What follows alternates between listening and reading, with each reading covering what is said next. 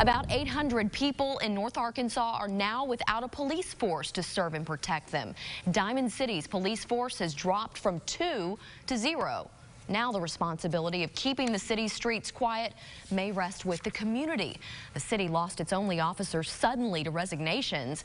The mayor says the city's police chief and part-time officer who resigned are not the latest employees to quit in the past year. We've had 2 public works directors resign. We had our treasurer resign at the beginning of the year. It's a blow to Diamond City for both of our police officers to resign. The Boone County Sheriff's Office is based about 24 miles away in Harrison. It will be responding in the meantime.